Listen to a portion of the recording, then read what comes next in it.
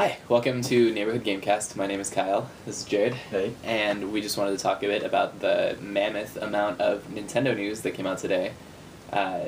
We had a Nintendo Direct live stream at 6 a.m., which I got up for and listened to like an idiot, but a super excited idiot at that. And because yesterday the news came out that Iwata was going to give a press conference on upcoming software and Wii U titles that they're developing. And For the 3DS. For the Wii U. Yeah. And he starts off this conference not talking about Wii U titles at 6 a.m. I'm really tired. And finally he jumps into I've talked about Miiverse and the updates that we're going to have for 15 minutes. So now we'll jump into Wii U titles and some pretty big Disappoint everyone. Big titles came out. We know now that Mario Kart, Super Smash, and the new Mario that's going to be the 3D successor, so the new Galaxy is I think they call it Galaxy 3, didn't it? I don't think he called it Galaxy 3. Oh, I thought it was. Who knows? Is going to be shown and playable. I think two of them are going to be playable at E3. Mario Kart and the Mario game. Not Super Smash. Yeah, not Super Smash. Weirdly. Yeah, Super Smash is... We've known about that game for years, but... Right, whatever. but it seems like it's taking a while. Yeah. And we also have the new Fire Emblem crossover that I don't know a lot about, but we there's a Fire Emblem crossover. I mean, maybe someone does, but I feel like it's a series that... I think it's a lot like what happened with Pokemon, where I think people pretend like they know, but they really don't know what it's about. No one actually plays it, you mean? No, people play it, but they pretend like they really know what this second series is, but obviously... Fire Emblem, the one that's being crossed over with. Fire Emblem is the big series. Right. And I feel like obviously. And this other series is going to enhance it, kind of like Pokemon. That's what they have Pokemon, and it worked for it, you know. Wait, which Pokemon are you talking about? Pokemon Conquest. Oh, okay. Where they had and there's the kind of the history of Japan and some characters that were very anime-like, and it worked out for the better because there was something different than the normal formula. Right. And then we had some really puny announcements about new Zelda titles that are coming out. We know now that a Zelda HD for Wii U exists. Obviously, we knew that they were going to be working on something, but we actually had them say that it helps to actually hear it for once. Nintendo does a lot of times just leaving you in the dark and, oh, this is going to come out eventually, and you assume it, but they don't actually, I wrote a blog post today where I was saying that it's one thing to know that you're going to get presents at Christmas, it's another thing to see them wrapped under the tree, So that's what they did today. They showed us our wrapped presents that are probably 2 years away.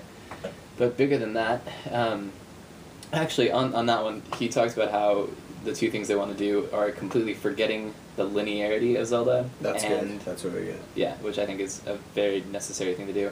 And the possibly making it multiplayer.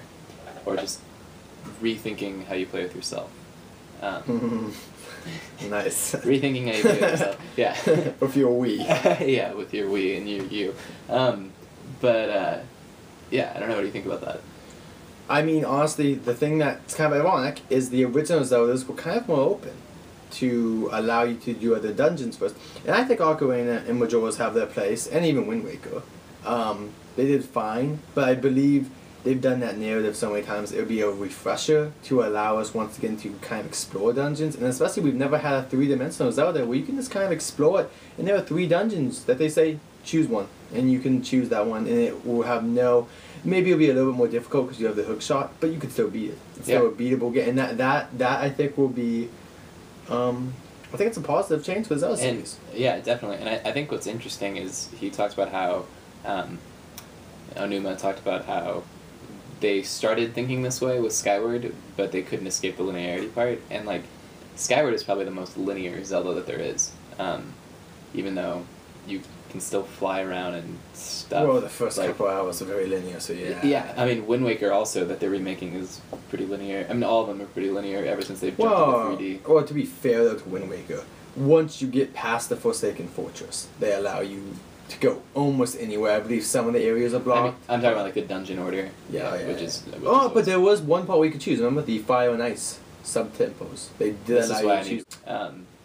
So, speaking of Wind Waker, we found out today out of nowhere, there's like been no talk of it, that they're making an HD remake of the game. They finally listened to fans. That's my thing. A lot of people are excited about this, saying if they're willing to do it for Wind Waker, what else are they willing to do it for? However, I have a different take on it. I think that Miyamoto got his remake of Ocarina of Time on 3DS, and Onuma was like, well, I'm the producer of this whole team now. I want my remade, and mine remade. And Wind Waker is like one of his gem, kind of, so I think that's kind of where that stemmed out of. And I go in the opposite camp. Well, I'm hoping that they... Here's the thing, if people remember, GameCube is probably, maybe, arguably, the worst-selling Nintendo system, kind of. I think the Nintendo and the Super Nintendo were at the top of the game. I guess maybe some people would argue N64, but I would say GameCube, probably sales-wise, was pretty much the weakest system. And there were some gems on there. We've talked about before, like Luigi's Mansion. They're finally making a sequel to that. So in Sunshine, which I will argue is just as good in my opinion. I liked it just as much as the Mario 64. And I think just these games, that they come back out again in HD form, they don't have to be as polished. I would be okay with just a kind of making them widescreen and a little bit of niceness. But let's say Nintendo, because they love polishing things like this Wind Waker. If they make all the games like that, I think they'll resell all those games for $60, and I would pay for them as long as I see it. Like a GameCube collection, you're saying? Yeah, the GameCube, different ones. We just had the Metroid collection, so I doubt that series would re-come out, but that would be cool to have the Metroid series, Pikmin 1 and 2 in a small collection in HD, especially if Pikmin 3 sells, and Double Dash with online featurality, because it did originally have online. That was the first attempt at really online was with. I mean, yeah, it'll be Double interesting to Dash. see what the online functionality is with the new Mario Kart, and I think it will be pretty sophisticated. Hopefully, if they don't do it with that and they don't do it with Smash Brothers, then there just really isn't any hope. But I made it in my excited rant today at 6:30 in the morning. I'm commenting on all these stories on different websites and stuff, and I see one of them is I was just like, what was the argument against Wii U games? Well, looks like that's over with. And someone was like, come on, dude. It's not. They announced some first-party stuff with no third-party support, and you say the argument is over, and I think the argument is over in the way of, if you're looking for your Wii U to replace your PS4 or your Xbox 720, just stop trying for that to happen. That's not gonna happen. That argument is over. The only thing is that, and I think it's fine. We talked about it on the phone today. Why I said I'm just not going to buy third-party games on Nintendo systems because there's no universal trophy or achievement system. I understand some people are into that. I'm one of the growing number of people that do care about a universal trophy system, and I feel like Nintendo is honestly you talked about Batman. If there was a universal Nintendo coin system, probably still will buy Batman Arkham City Armored Edition. I would just buy it on PS3. It's just the same edition, but you get trophies. And I know some people don't get why that's a big deal for some people, but it's just kind of fun to see your level go up, to see how many trophies you played. It kind of marks when and how you played games. And I feel like I understand people aren't into that, but to me, I just feel like it's holding Nintendo back in a way of just having the system feel connected. I know they're trying to do that with Miiverse, and that's really cool because the virtual console stuff, how that's going to supposedly, you pay an extra $1 and you'll be able to somehow have Ocarina. But trophies kind of connect you whether you want to participate or not. Is kind of the thing. Is everyone is getting a gamer score on Xbox or leveling up on PS3, where on Miiverse you have to actively participate. Yeah. You could completely avoid Miiverse altogether if you wanted to. And also it would be cool because then we would compete in trophies on the Wii. We can't do it on PS3 because I had a year start.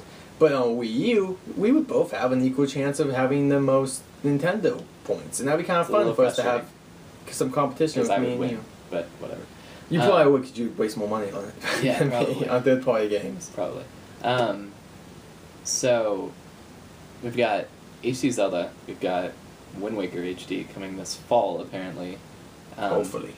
Yeah, so let's actually talk about the game a little bit. We went around what HD remakes they could do, but it looks beautiful. I wish there was a video, an actual, because they showed screens, and I appreciate them showing something because they didn't have to show anything. They could just talk about. I just wish there kind of a little 360 really quick, showing the normal Wind Waker and then kind of going on to what it's going to look like. Would have been nice, but I'm assuming there'll be a full HD trailer at E3, and it's ironic. People have been talking about how kind of this has been better than the last 2 E3s for Nintendo. This is one day specifically. Yeah. I mean, and this year's going to be good because they have Pokemon coming out. We have a Fire Emblem coming out on 3DS in 2 weeks or less. Luigi's Mansion, all these other games. But anyway, going on the Wind Waker, the one thing I said kind of told you about today is I hope that you can pick up weapons and maybe keep them for the rest of the dungeon, because I always thought that was cool that you could pick up the weapons. But unfortunately, since when you jump, even jumping, you just drop the weapon automatically. It would be kind of cool to put that. I don't remember exactly because it's been a while, but I remember there being like a reason for that, kind of like it would have been too overpowered. Like there's some places where you needed to drop the weapon and then. Well, that's no, I understand that, but I just feel like you could have. It would have been fun to keep it around until at least the boss. Like, yeah, if they want to argue that it's too powerful for the boss, that's fine. Even though, let's be fair, you have the Master Sword, which is supposedly the best sword. So why can't you have a spear? Honestly, I hope something like that, because they did say they're going to implement some small new features, and I would think just carrying around that, maybe some, this is going to be nice too, the map, hopefully there'll be like a map feature with the version, even though you can't play on the screen. I'm hoping there will also be a normal integrated map system, because that just helps in Zelda. That's one thing I would make, maps on those type of games, like a Skyrim or something like that. Fallout would be nice to have. It's really simple, but I think something that would be really interesting is just they already did it kind of with Ocarina of Time on the 3DS, but just now that you have this even bigger screen in front of you, to be able to just completely remove the heads-up display from the screen, so the screen is just like cool. Completely clean. Someone did a side-by-side like comparison of or on top of one another pictures from the original game and the HD screens they did today. Although, like, to be fair, like you said, we haven't seen it in motion. Yeah. And they were saying also someone did it with their Dolphin emulator and showed that footage, because they can run that in 1080p. And a lot of people were saying, like, I kind of wish that they hadn't made it brighter and, like, it's a little bit more like pastel-y now than it was. It was a little bit richer on the GameCube, it's looking like, but yeah. I don't know. I think once we see it in motion, we're gonna completely forget that. I mean, like, this looks amazing. Even the water effects, which look completely different. It looked like they're almost gonna replace the whole ocean to be even more lifelike. It just, man, that game just ran so smoothly. Like, well, I just have such. That's one thing. I hope it runs as smoothly. I guess smooth would be the word. I would say smooth. Well, the frame rate was seamless. Styleful and just colorful. Those are the words that definitely explain that game look. And it's one of these things, like I was saying, like, GameCube just had so many gems that were so overlooked. And I'll admit, for me, Wind Waker I was excited about. But I was kind of disappointed with the outside. But now I appreciate that game anyway. I'm not going to say that. We were also kids when that came out. So. But yeah, that's ironic. We should have liked it more as kids. But for me, now I appreciate it more just because the art style is so beautiful. And I still argue today that, like, Wind Waker looks better to me than Skyward did, or Twilight, just because of the art style and how everything. I think pixel-wise, it looks better. It doesn't. I don't know. But I think that also is the Wii. The Wii has some weird. It would be kind of fun. I don't know, but we're not dealing with that anymore. We're on the Wii U. The only other feature I guess they could kind of add is, especially if they want to test out more multiplayer features, would be maybe somehow port some levels or some sort of 4 swords, or even though it would be the same graphics, but have 4 swords somehow in there to test that out if people want to play Zelda multiplayer on kind of because they gave that for free actually on 3DS. Remember, they gave out 4 swords for free. Yes, I do. So if they're really just okay with giving that kind of for free, they should kind of either make a new adventure or port the GameCube version onto. God, that'd be great too. Onto that version, because I mean, to be fair, Wind Waker, though I would pay $60, it would be nice to have some big new feature. And it could be motion controls. I'm thinking they'll probably make some kind of motion control thing, or maybe just the inclusion of the gamepad alone is like enough for them to. Yeah, that would be. So good, yeah. But yeah, we're running a little long here. I feel like so we should probably wrap it up. But I think that's good for today. But yeah, until next time. Thank you, Nintendo. I'm giving you props. Yeah, for today was a good day. We'll leave it at that. Keep them coming. Go Nintendo. Yeah.